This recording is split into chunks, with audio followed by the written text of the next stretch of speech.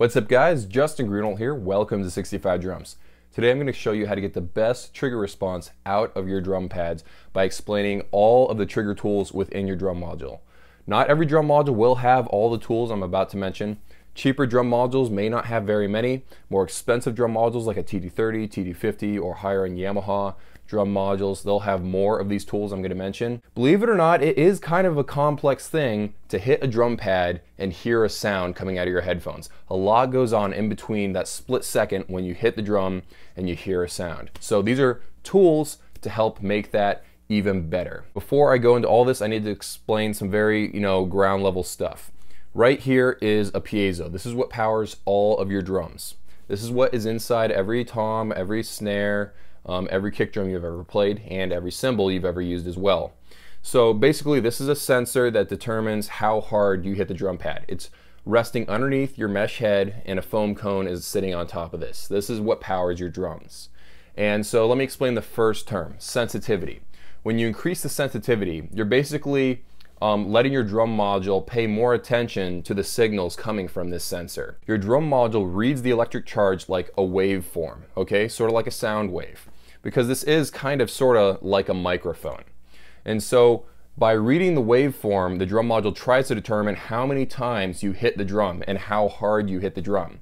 So if there's a giant spike in the waveform, your drum module will assume that you hit the drum very, very hard. However, a lot of things can go wrong with the drum module trying to read the waveforms of the electric charge that this sends out. So all these tools are here to prevent any sort of mistriggering, and that's what most of them are there for. So if I hit this very, very quietly, but I want it to be very, very loud, basically I'll just turn up the sensitivity of this pad and the drum module will act as if I'd hit it hard. Or if I'm a hard hitter and I want to be able to hear some more minute details in my playing style, I can turn down the sensitivity. So the next tool in your drum module is called threshold. Threshold gives you the ability to tell the drum module, ignore all of my drum hits until I start hitting this hard. Ignore all the softer ones, only listen to the hits that are this hard. You can, of course, you can turn that up or down. Adjusting the threshold settings is a great way to avoid double triggering, because what happens, especially with like acoustic drum heads, and if you're using like a D-drum acoustic trigger, there's a resonance that happens after you hit the drum head. The drum head vibrates a little bit after you hit it, and the drum module can interpret that vibration of the aftershock of your hit as another drum hit. And depending on how sensitive you've set your module, the drum module might assume that that slight vibration after your drum hit is an extra hit when it really isn't. It's just the aftershock of your first hit. So by adjusting the threshold, you're telling the drum module to ignore all drum hits that are softer than that hit. So it should eliminate at least some of that double triggering. The next tool is called scan time. So if you've ever had trouble with hitting your drum head with the same force multiple times, but you're getting different volumes coming back at you through your headphones, by adjusting the scan time, you can make it so all hits of the same force are coming back at you at the same volume after your drum module produces the drum sound of the snare or whatever pad it is.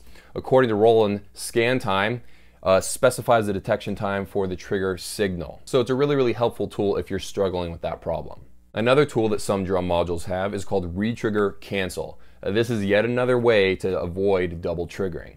So again, when you hit the drum pad and there's that slight aftershock, the waveform that it generates, that your drum module will read, is slightly different than the waveform generated by the first hit. So the first hit might be a spike, and the aftershock might be this slightly lower spike that looks a little bit different.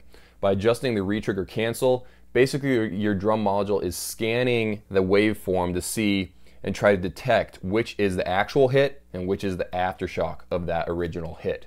So by increasing it or decreasing it, you can help avoid double triggering. Really, really nice feature if your drum module has that. All right, so this next tool in your drum module is a big one. This is called Crosstalk Cancel.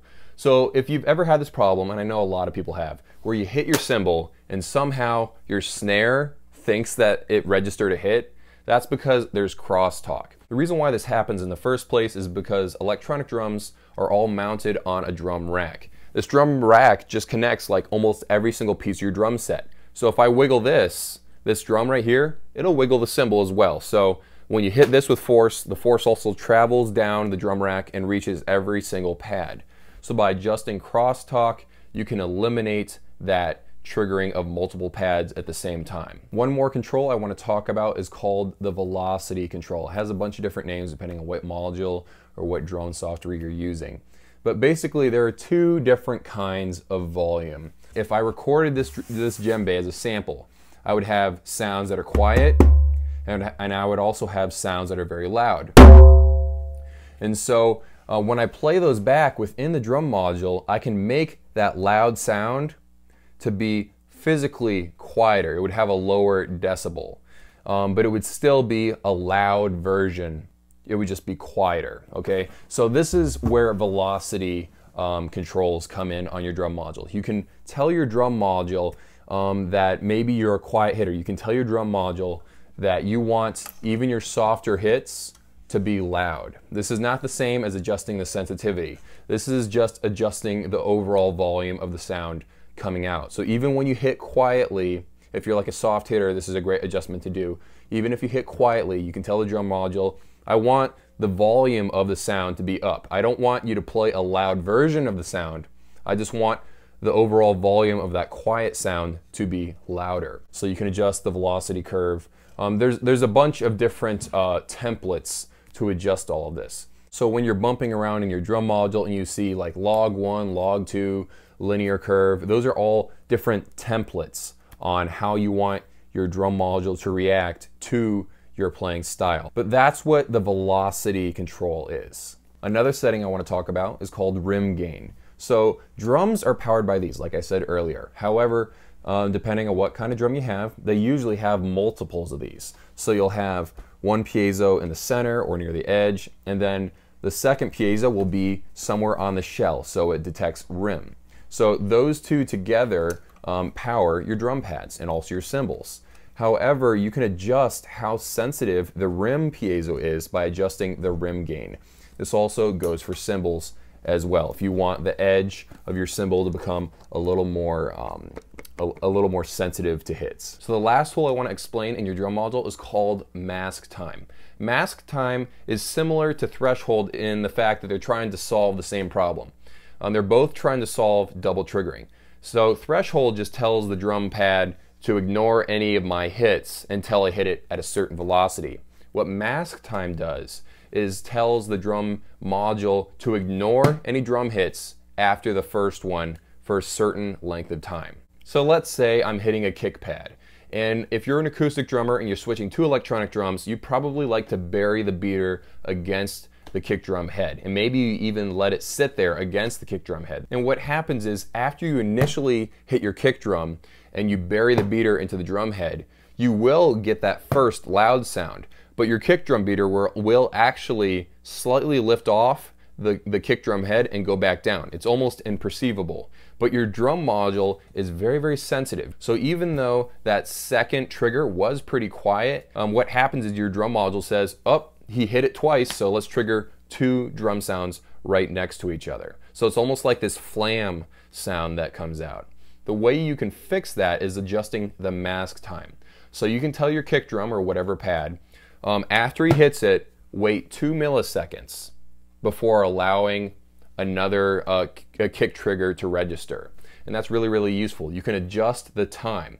Now you're gonna have to be careful with this, because if you do a lot of really, really fast double kick pedal playing, then you wanna make sure the mask time isn't a long length of time. Because if you're playing really, really fast, your drum module may only register half the hits. However, if you adjust it to the right length of time, you can eliminate double triggering, because you're telling your drum module to ignore the second hit that comes after the one you were wanting to hear. Alright, so I haven't explained every single tool within drum modules to adjust trigger settings, but this is a really big slice of all the tools available. Cheaper drum modules won't have a lot of these features, but then more expensive drum modules, they'll have most, if not all, of these trigger features. Most drum module manufacturers like Roland, Alesis, Yamaha, they'll try to set everything up so it'll be as natural as possible out of the box. But if it doesn't quite fit you and your playing style, or if the drum manufacturer didn't put enough time to dial in the settings correctly, then you might have to go in the drum module and adjust different trigger settings like that. If you've already forgotten half of the terms I described, I'm actually going to leave a whole page of info in the description below where I explain each term and what it does. So if you want to go check out the description, if you forget what different terms mean and you don't have to keep watching the same video over and over again, go check out the description below. Be sure to subscribe. I'm always coming out with new electronic drum videos around 2 times a week right now. And also I'm on Facebook and Instagram. See you next video.